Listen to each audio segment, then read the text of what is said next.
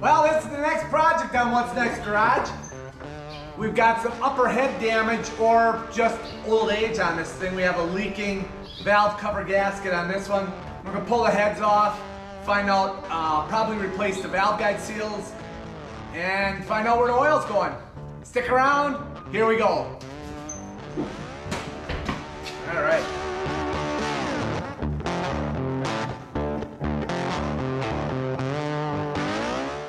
Today we're working on a Grasshopper front mount lawnmower.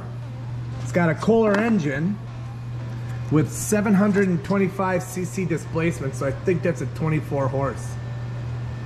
So we've had this thing sitting for a while, and I've got some oil on the floor, and looking from the oil, where the oil is, you can see the plug in there.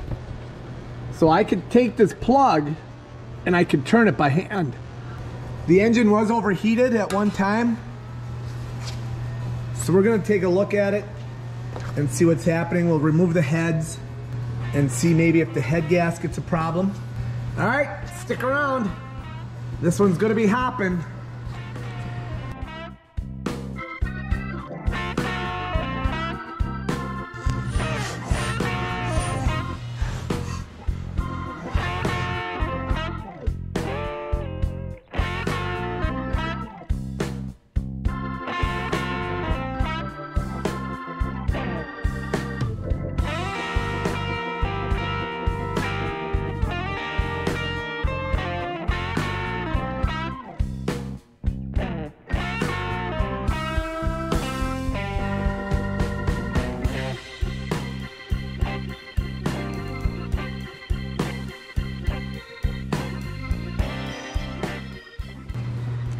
That's surprisingly clean in there. Yeah, it is.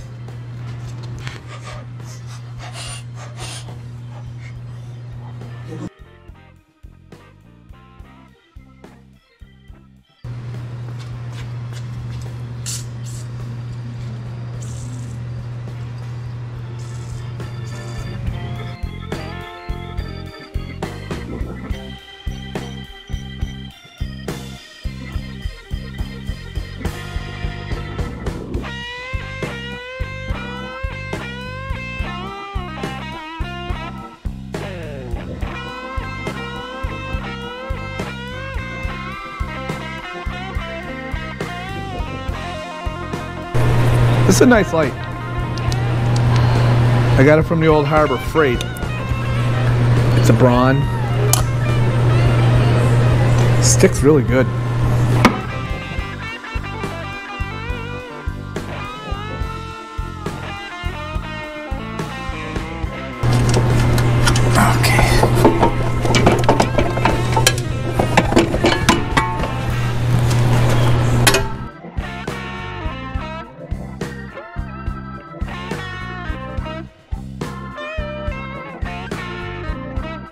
Alright, so you can see right here, one head or one intake bolt, and then there's one under here. So we should be able to get them both without a problem.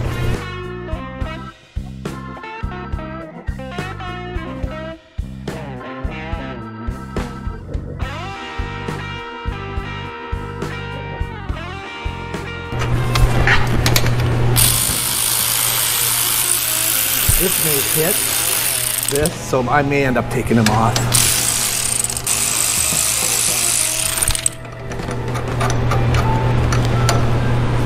Yeah, it's hitting. So these two are hitting, so I'm just going to pull these off. And I just want to make sure that this one goes back here and this one goes back here. So we're going to just put them 1 and 2. Or intake and exhaust.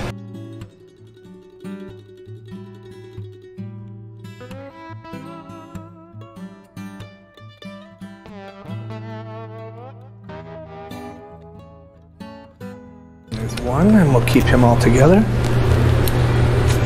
You know, it's shiny in there somewhere, but I don't think none of that's a deal breaker. Why is that stuck in there? Okay. And they look good. Right, they look nice and shiny. Oops. And these don't look bad. They're all the same size, but these have nice oily heads on them, so we know which one goes where. Now, oh, and that's it. It's gonna pull right off. Nice, look at that. Okay, so we're not looking bad on here, right? There's some carbon buildup on here. Exhaust intake, right? We can clean that all up. But nothing looks extremely horrible. Yeah, that doesn't look bad at all. And the push rods look very good. We took them out just like this. So 1 and 2. Let's turn this a little bit and see. Oh.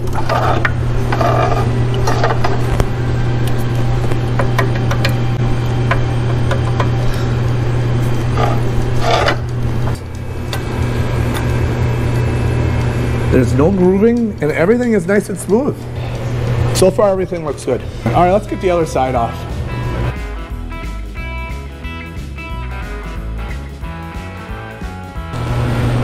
Otherwise everywhere else, that's the one side. So it looks probably like it rolled during assembly.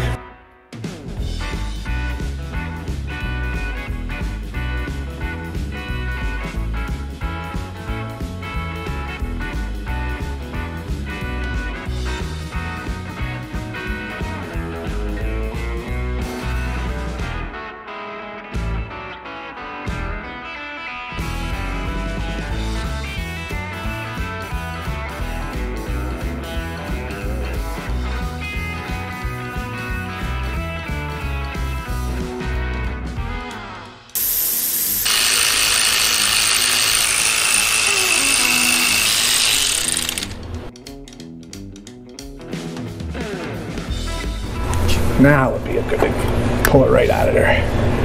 Okay, so these bushings stayed in. This side, the valves are not all carboned up. This valve's not carboned up. And wait, I should say this is not as bad as the other side. So this is cylinder head bank 1, this is bank 2. And again, and it's got an arrow that says the flywheel that way. I don't know where the locating pins, okay, they're in there on that side. Gasket doesn't look horrible. Let's get this rotated and then we'll check out.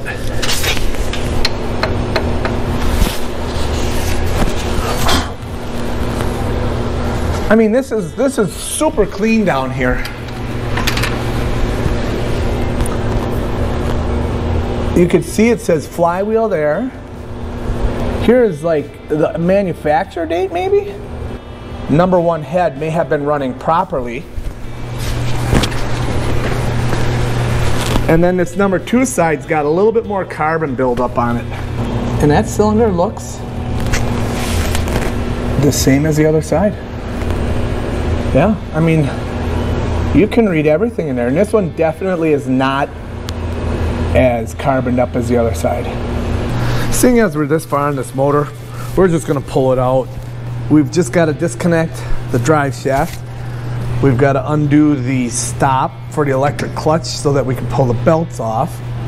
Then we have a wiring harness here, starter stuff there, and then a couple of grounds, and that's it. We're gonna do piston rings, and then we're gonna check out the oil pump, and maybe we'll do the oil pump while we're at it.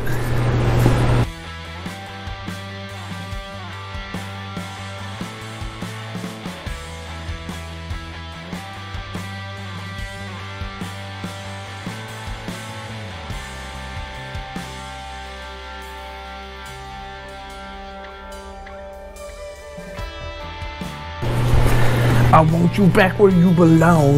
Do, do, do.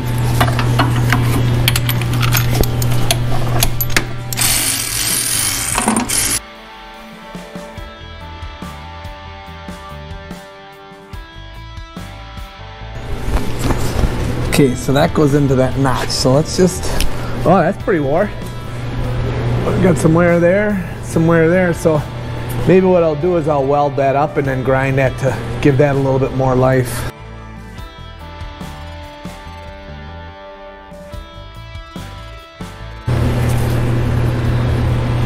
We could talk to him, see if he wants to get some new belts.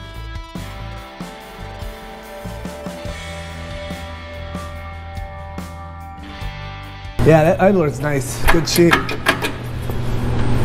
Okay. So, we got the belts. We're disconnected here. This definitely is not like a Chevy Equinox motor. Nor, guess what? It's not like a, you guessed it, a Pontiac G6. But this is fun no matter what.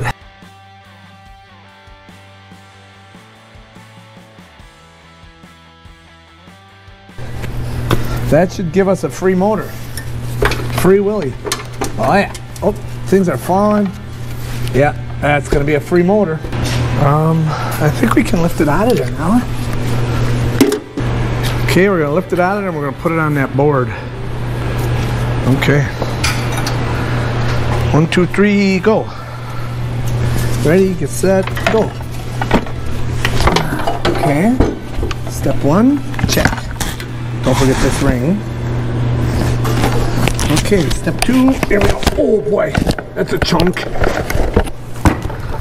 That's a husky little muskie. Okay. Well, that's it.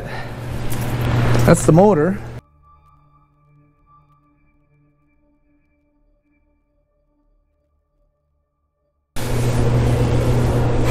Oh, that's round. That's a Torx. Can you believe that? That's a Torx. Maybe it'll be one of these. Nope.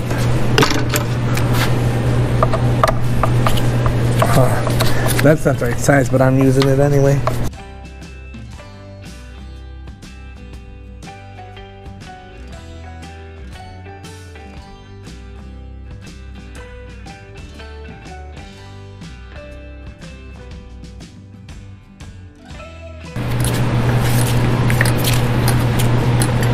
Okay, it's all good stuff.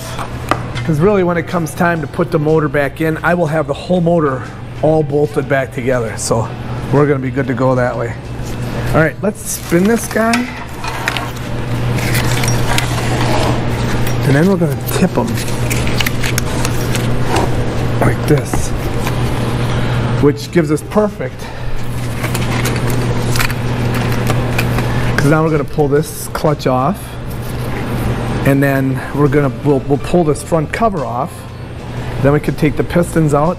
Yeah, this all comes apart pretty easy. Let's get that off of there. Let's see if this thing's got enough snort to pull that out of there. Oh yeah, look at that, pretty easy.